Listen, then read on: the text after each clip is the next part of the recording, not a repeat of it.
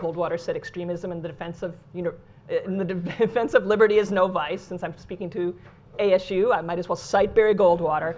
But, and that's a tricky quotation. That's kind of we'd have to parse. We'd have to take about 10 minutes more to parse that properly. But I would submit to you that in general, extremism, in most of its permutations, is ultimately the denial of empathy's importance for human flourishing. And as such, it stands in direct opposition to liberal learning, because part of what we're doing is teaching people to empathize. We're teaching people to step outside themselves and consider another viewpoint, or another period in time where people might have been just like us and very human, but thought about things differently.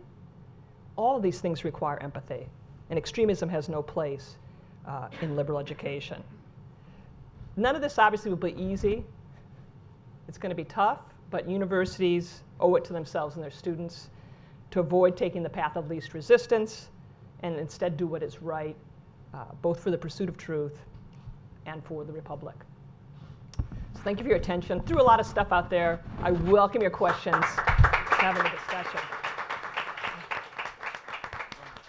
Okay, why don't we reassemble the panel up on the stools, and I want to pose one question to the panelists, and then we'll open the floor to questions from the audience. It's difficult to find just one question after all those great presentations. Let me try it this way. I will say that across the whole year, and certainly in the two-day conference that Laura Beth particularly mentioned, we did have more space for those who thought universities are distinct places and ought to rely on ideas of academic freedom as academic professional judgment to restrict speech, closer to Laura Beth's view. So in the spirit of truth-seeking, let me start with Laura Beth's general perspective and frame the question this way. The hard case of, as Robbie mentioned, the provocateur on a campus, a place, as all of you mentioned, devoted to truth-seeking, higher order reasoning and debate and dialogue. What should university leaders or faculty or students be thinking about this phenomenon, as Robbie mentioned it, of non-academic, non-scholarly people wanting to use a university or a campus like it's a public park? So the Richard Spencer, the Milo Yiannopoulos, other people, just to have each of the four panelists address that question. What should be done in that kind of, I'll pose it as a hard case. I know hard cases can make bad law, and but just to get out these sets of questions, whatever order you want to address that. I mean, this is an argument largely put before. The best defensive I've seen is from Robert Post, who's participated in a lot of this, that essentially you should have academics deciding who actually forwards the academic mission of that. And I debated Stanley Fish on Friday, who's a dear friend of Robert Post, who they basically agree on practically almost everything, not completely everything. So Robert Post was one of the keynote speakers at our two-day panel. So we heard from Robert. Yeah. He writes a lot about academic freedom. He's the former dean of Yale Law School, and it's one of these things I just find it almost like funny, because this is the exact same argument that was made during the sort of pushback from the free speech movement in the 1960s. It's not similar to, it's the same argument. And what people don't understand about the free speech movement of the 1960s is it wasn't a bunch of right-wingers on the other side of the free speech movement. It was a bunch of people that thought the ivory tower should remain an ivory tower, and we don't discuss politics here. Now, I understand that argument. I have some sympathy for it. But it was used to, Abby Hoffman should not be allowed to speak here. George Carlin should not be allowed to speak here. God forbid, Lenny Bruce should not be allowed to speak here. So it's the resuscitation of a very old conservative argument. And if you look at the kind of people who get invited to campus, it is a weird mixture of provocateurs all over the spectrum. I mean, really what we're talking about are two people, Milo and Spencer. But if you look at some of the people who get invited, you have people who are, pro, in some cases, pro-Hamas. You have people who are invited who are just, dirty comedians. You have people who are invited who are incredibly you have people like Bill Maher, who I actually respect, but at the same time, is he the highest academic level? No, nobody thinks twice about them being invited. So I do think that the Academy is complimenting itself far too much to say, give us this power back and we'll be responsible with it. I can guarantee what would happen is the people they agree with who might be incredibly rude still get invited, but the people they really disagree with, they're like, oh no, that's uncivil. I mean, that was John Stuart Mill's argument in 1859. You want me to go? Sure. Yeah. It's idiotic to suppose that the only people who have something to contribute to the educational mission of a college or university are people who are qualified by the normal credentialing process for tenure in one of the academic departments, a PhD or equivalent degree in a particular field, publications in peer-reviewed professional journals, and so forth. I don't even think that's worth discussing. Obviously, we have a lot to learn from people who are thoughtful and have had interesting, important experiences in business, military, philanthropy, NGOs, fighting poverty. There are all sorts of people who have a place and should be heard on university campuses, despite the fact that they couldn't be appointed to the faculty. The reason they couldn't be appointed to the faculty is not because they're intellectual inferiors, believe me. It's that they've chosen a different path. They have something to say. They should be heard. Having said that, I'm just going to actually borrow a point that Cornell West made at when we were out in Tempe, speaking under the auspices of the school, and that is, all of us who have some or share in responsibility for choosing speakers to come to campus should exercise quality judgment. Yeah. You know, the reason that Richard Spencer shouldn't be invited is he doesn't have anything to say. Mm-hmm. There's nothing to contribute really to, right? Okay? But there are lots of people on the right and in the left and not classifiable who have something important to say, and they should be heard. What I would really oppose is some sort of standards for speakers that would function to exploit the overwhelming dominance of the left on campus to exclude conservatives being heard in the only way they can be heard, that is to be brought in from the outside, because we don't have them there. And Greg's right. I mean, we all know what would happen if this became a kind of permission for a lot of university faculties. Outsiders would be brought in.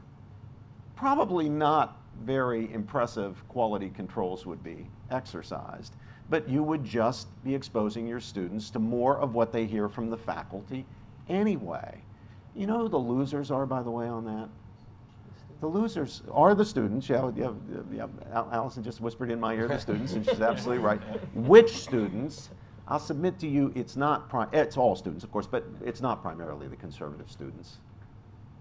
You know, they get challenged all the time. They're the beneficiaries, in a way, of the mismatched system. Those who have the gumption not to just fall into the groupthink. I mean, you go around to, I'll just speak for my own place. I mean, I had faculty liberal Paul Sigmund, the late Paul Sigmund, comment. He said, you know, the conservative students at Princeton just seem so sharp. And I said, Paul, well, you know, I mean, as much as I'd like to complain, I'd like to claim conservatives are smart. It's not that. The level of intellectual ability is the same for our conservative students. It's very high, and it's the same for our conservative students as for our liberal students, but the conservative students seem so much sharper because they're constantly being challenged, having to defend themselves, having to think things through. No, the real losers are liberal students who go through 4 years, or students on the left, who go through 4 years never being challenged. What they hear in class, one thing. What they see on the reading lists, same thing. What they hear from the outside speakers who were brought in, same thing. So they have no idea that there is a credible alternative point of view or credible arguments for alternative points of view, and then they write off anything that deviates from this hegemonic orthodoxy as bigotry, hatred, ignorance, foolishness, demagoguery, and so forth. Why don't we let Laura Beth speak, and then Allison. Well, I think by the time you get to the point where your college Republicans think they need to invite Milo Yiannopoulos, you've lost the game, right? And so I try to teach in exactly the way that you're describing. I think that there are a lot of things we need to be talking about, using clickers in large classrooms so that people of different opinions can see that other people share their opinions before you start a conversation. Making the argument as best as you can on the other side and being honest about what your bias is so your students can interrogate it. Oh, there are things where you can take a poll anonymously and put it, it comes right up on your PowerPoint, how many people are pro-life in this room? And if you're teaching in a room of 120, there's going to be 30 or 40% of people that are. And if you're going to lead a conversation, it helps the people feel free to speak up when they know that there are people all over the room that agree with them. It's working with your conservative students to, in your office hours, to help them make the best argument and encouraging them to make it in the classroom if they feel comfortable, helping them make the best argument you can. If it's, I think students need to know what the politics of their professors are, and really we have to help them and guide them to the alternative point of view. I agree with everything that you say, and I think the answers for students who feel excluded because of a political opinion are not, the things we need to do for inclusion are not dissimilar from what we need to do for our students who come from living in poverty, our first generation students, our racial minority students. We've got to work on it all the way around, and advising the college Republicans so that they don't get to a point where they feel they have to invite Milo Yiannopoulos, who isn't going to teach anything. Hey, let's get Alito. Let's get Clarence Thomas. Let's get Jeff Sessions, right? Let's invite, you could even say, although they get uninvited a lot, the Westboro Baptist, right? She argued one of the most significant recent First Amendment cases in constitutional history. She's legit. She won. So I think it's helping, and I mean Margie Phelps by that, but I think it's helping the students understand that there are educational opportunities, and we can foster their learning by bringing in people that actually have content. It doesn't mean that they have to be able to be appointed in a department, but right. Okay, Allison? Yeah, just very quickly, to echo some things that have already been said and maybe embroider on them a bit. I really do think that if you allow faculty and students to invite speakers to campus, you get rid of a lot of this problem, except in those rare instances where the college Republicans feel backed into a corner and they need to invite someone controversial. A lot of the big public university cases, for example, involved Richard Spencer just renting the space and showing up to cause trouble. I think it's fair to say, I don't know of a faculty member, I'm sure one exists because we're an odd bunch, but most faculty members would never want to engage with Richard Spencer. There might be one out there who does, but I think this just to emphasize one more point, that I think the university is not a public park. And this gets back to my point that I made in my formal remarks, that this is really a debate we're having about the mission and purpose of higher education. Because if you think about the Yale example that you spoke about, the yes means no, no means anal, that's a great example. You can go say that on a public park all you want. You can't say that on Yale's campus. For reasons we may agree with or disagree with what the rationale was, but there is this discriminating role that universities play in deciding what's worth engaging. Okay, I ask that we comply with the two principles behind brief questions from the audience. First, that it be brief, and second, it be a question, not a statement. There's a microphone coming around. Just briefly identify who you are and then pose a brief question to the panel. Thank you. Go ahead, Michael. Paul, thanks for doing this. Michael Maybach, and thank you very much. Ms. Stanger, I'd like to ask you a question, Allison. Mm-hmm. So if there was a parent here today thinking about sending their child to college, and they'd say, you know, I read that 80 to 90% of the Harvard or University of Maryland faculty voted for President Obama and President Clinton. Mm-hmm. I think your message was, we just want them to be intellectually sort of more rigorous, and yet faculty decide tenure, and therefore and then have life tenure, if you will, just about. So we have sort of a continuous loop of people selecting their colleagues. How do you break out of that to have true intellectual diversity? Yeah, I think it's a really great question. I think out in the general public there are some misunderstandings about how some faculty hiring takes place. I can only speak about what I know about Middlebury College and what I know from friends at Princeton. Maybe you would disagree. Maybe this is a great place to have this discussion. I think in Middlebury we're deciding who's the smartest, who has the best arguments. We don't care what the content of the arguments are. We're looking for the quality of mind, because that's going to sustain them over the long haul. There are some people I would, acknowledge are looking for particular methodologies. There's a tendency for faculty to want to hire the person who's going to help them with their research, which is really annoying, because it has nothing to do with educating students. That exists, but for the most part, we have a quite diverse faculty at Middlebury, and that's part of the reason why our department chair, without so much as thinking about it, agreed to co-sponsor the event with Charles Murray, and then got his head taken off. Alex is here. We have one of my former students in the audience. Did he then apologize then? What's that? Didn't he then apologize? Yeah, this was a problematic thing. My chair did let me down in that 60. Red Chinese. Yeah, no. Well, you don't know what the pressure was like, right? You had to be really strong to You submit to don't that. yield. Probably You might don't have yield. Yeah, yeah. I was not happy with him. Yeah. But he was on the right side. We had this heated debate. It turns out there were 2 or 3 people that thought Charles Murray shouldn't be invited to campus, but the endorsement stood. And that drove other people crazy, because they saw that as that co-sponsorship was an endorsement. It was an imprimatur on the quality of the views, which it isn't at all. It's just saying this is someone worth engaging. So how we address the problem you've identified, I think we've just got to all be more self-conscious about our capacity to choose like-minded people, or people who remind us of ourselves. If we all did a little better job, and this is just not in the academy, but in the world at large, of thinking about, hey, it might be nice to have diverse viewpoints in the room, rather than hiring that person that's just like me because they'd be fun to go have a beer with afterwards. I think you'll get better outputs across the board. Robbie, you have a brief Yeah, comment I on want to that? say a word about that. I'll repeat something that I said at the workshop at Princeton that Allison graced us with her attendance at. I'm opposed, as Allison is, to quotas for conservatives or an affirmative action program for conservatives. This has been suggested in a serious way by serious people. The self-identified leftist president of Wesleyan University, I've forgotten his name, is it Roth. Newman? Michael Roth. Michael Roth suggested it in an op-ed in the Wall Street Journal. I don't just wave it away out of hand. Maybe it's going to come to that, but I'm not there certainly.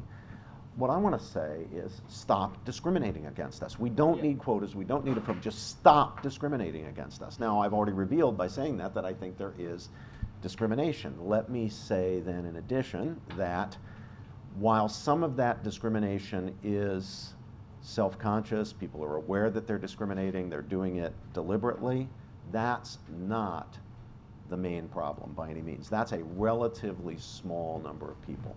Most people who are guilty of the kind of discrimination that results in the gross underrepresentation of conservatives in the academy could pass a lie detector test. They could swear on the origin of species or whatever their sacred text is, that they are not discriminating. And that's not a left problem. I have disagreement with our pal Alan Kors. I rarely disagree with Alan, but on this we do. He thinks that's a left problem. That's a problem with left ideology. I think he and I had a debate a few years ago on NPR about this actually. No, I think it's a human nature problem. I'm an Augustinian. It's we fallen, frail, fallible creatures who fall in love with our beliefs and our ideas and wrap our emotions tightly around our convictions and all that stuff. We have a lot of trouble acknowledging that work that comes to conclusions that fly in the face of stuff we really, really deeply believe and are committed to could be good work. When I read some of the conclusions that my colleague Peter Singer reaches about the morality of killing newborn infants, not just unborn children, newborn infants, stuff like that. I mean, I think, whoa, this is horrible, this is crazy. And I really do believe this is horrible, this is crazy. But I read his arguments and I say, you know, this is challenging. The onus is on me to answer these arguments because these are serious. This is not ranting. This is not Richard Spencer. This is not hatred. I think he's way off here, but he's made serious arguments that deserve to be addressed, and the onus is on me to address them. My arguments, my pro-life arguments, for example, are much better. Whether you think they're successful or not, I can tell you they're much better than they would be were it not for my engagement with Peter Singer and others who represent views like his. So I again agree with Allison that what we need to promote from the top administrative level all the way down is a kind of self-awareness that we have a problem. The first thing you have to do is acknowledge that you have a problem, that discrimination figures in it, and we've got to resolve to go the extra mile to make sure that we're not guilty of that we are prepared to vote for hiring or promoting people who really do challenge our fundamental beliefs. If we've gone through an academic career or a big chunk of an academic career and never actually voted for somebody that we radically disagree with in a hiring or promotion situation or a tenure case, we've got a problem. Just briefly, Greg. Oh, it's really super quick. One of the things that happened after Milo is it's become kind of common wisdom that essentially, you know, he's the one person everyone should agree that no one should invite. I wouldn't have invited him myself, but there's two important things. He spoke successfully on campuses all around the country prior to the riots in Berkeley, sometimes even without any meaningful incident. So that brings me to my major point.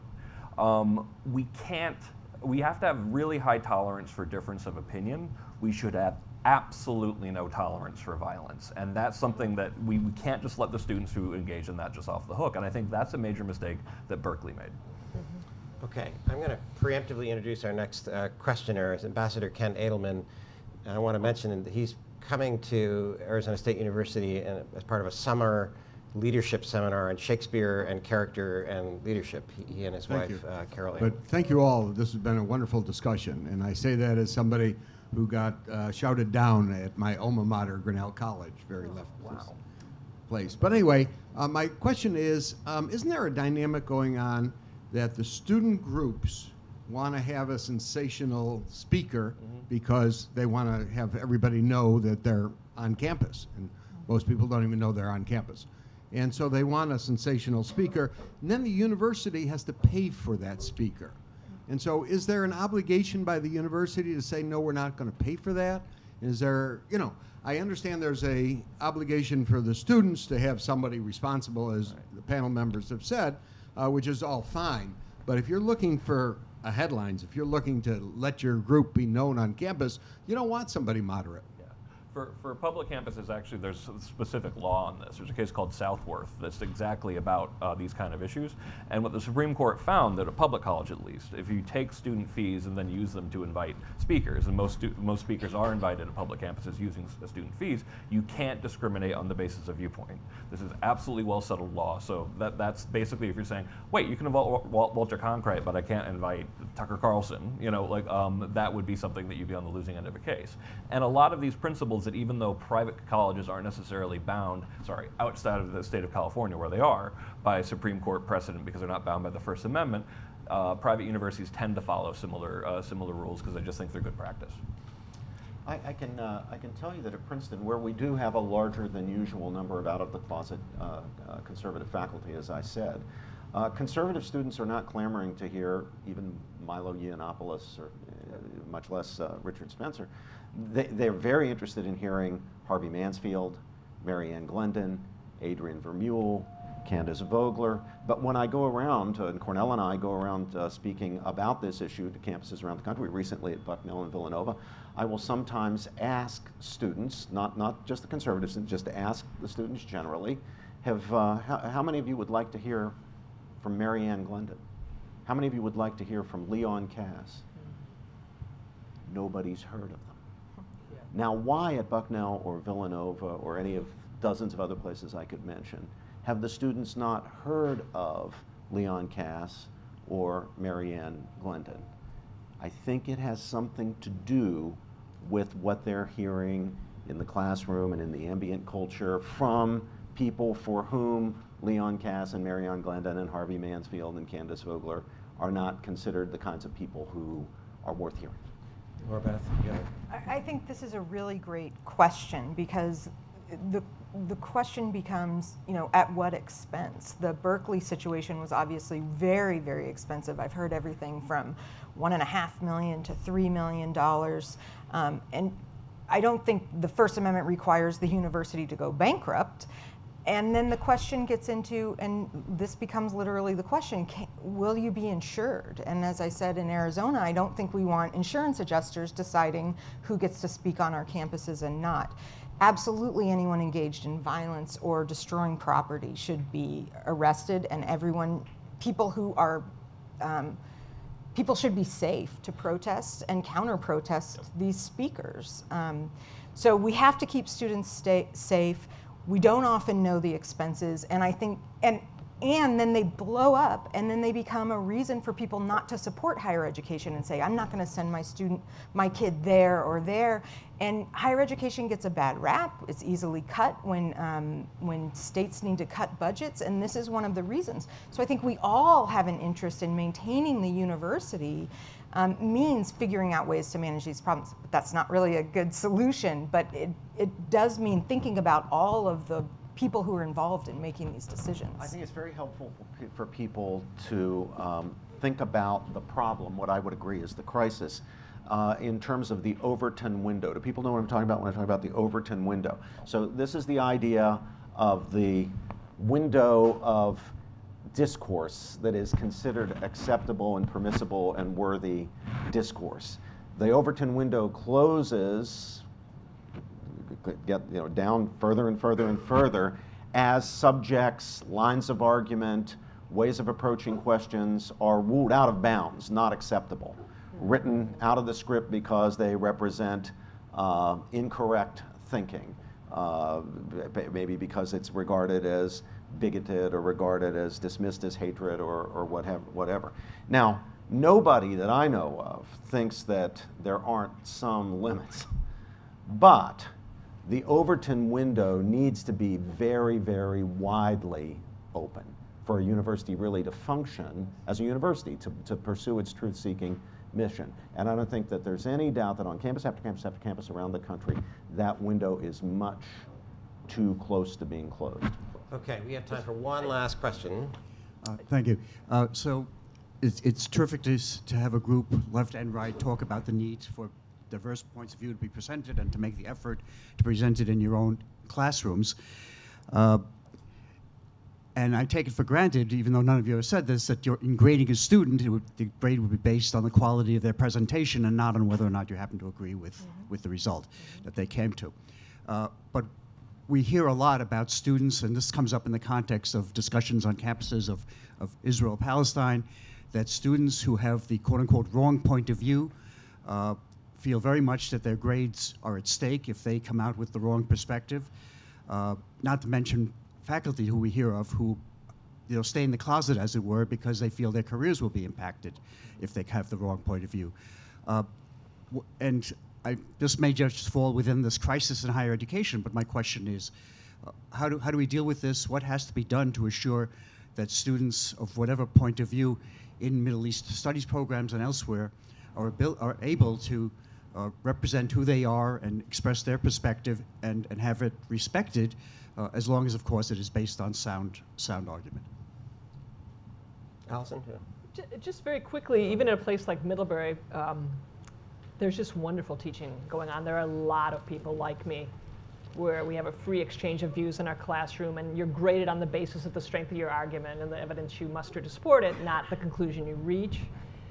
And I think it's very easy to navigate away from the professors whose classrooms might be different. So yeah, if you have a daughter or son, just have them talk to me. Well, once again, I think that the first thing that you need to do if you're going to address the problem is recognize that you have a problem. Yeah. And very few academics want to recognize that we do have a problem. Now, it's also true that sometimes, especially non-academics, exaggerate the problem. And they think that you know, some massive number of professors is giving students bad grades because they disagree. Or in some particular fields like Middle Eastern studies or Near Eastern studies, that's happening. It's not massive numbers, but it is happening. And it's happening enough to be significant and something to worry about. So I think that we need to face up to the fact that we have a problem. Now, I, last May, alienated a whole room full of Princeton parents who had assembled for a discussion of these issues. That's parents of kids who are currently at Princeton. When I responded to a mother, a woman, who had a kid at Princeton, whose son told her that he had run into this particular problem with a particular professor. And she says that she advised him simply to write what the professor wanted to hear, because that's a small price to pay, and it would be terrible to put at risk your grade point average when you are wanting to go to medical school, as this young man evidently was. I said she gave him the wrong advice, that this was, you know, penny wise and pound foolish. You know, maybe it's going to help the kid get into medical school. I doubt that you know, a B- rather than a B+, or even a B- rather than an A- is going to make all that much difference in the end. But even if it does, your kid's soul is at stake, your kid's integrity. Don't tell your kid to say stuff, even on exams, that don't represent his true beliefs. There's something fundamentally dishonest and corrupting about that. All, as far as I can tell, and maybe there were some who agreed with me or were afraid to speak up, as far as I can tell, it became a big issue. All of the parents in the room disagreed with me and agreed with the mother. Yeah. All right, so I'm beginning to kind of wonder, you know, what's with the parents. It's the same reaction I get when I hear about this Yale chant. I'm thinking, did these boys not have parents? Who raised them? Were they raised by wolves? Yes. Who's, you know, they don't have a mother? I mean, if I were, you know, the last thing I'd have to worry about if it became known that I had participated in a chant like that was the university taking care of it. If you know my mother, you know I'm telling the truth. Any last comments from? I don't give tests where people's opinions are the source of the grade, right? I mean, you've got to cover the material. You better know what the means of production are, and you better know what the iron cage of bureaucracy is. And I think there are ways to, you know, if you are in a political theory or a jurisprudence, or you're doing a unit on that, you do have to be careful. And I think, you know, there are, again, practical things you can do. I tend to take some of the best answers in the class and I reserve them back. And when people come and say, you know, I don't like my grade, I say, hey, let's look at the best answer. Regardless of what the answer is, let's look at the paragraph structure. Let's look at the way that they supported their argument with evidence. And now let's look at yours. And so, and help you write better. But that's just educational malpractice, and it should not be tolerated.